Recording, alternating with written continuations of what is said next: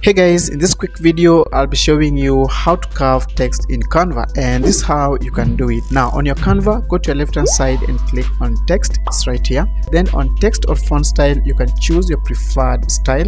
Then next, go ahead and type in anything you want to apply curve effects. Once you're done, select your text, come up here and click on effects. Then under effect style, scroll down to shape and you'll see curve effects is right here. Now you need to click on it and the curve effect will be applied on your text. So it's that simple. I hope you found this video useful. If you did, please give it a thumbs up, subscribe if you're new, and I'll see you in the next video.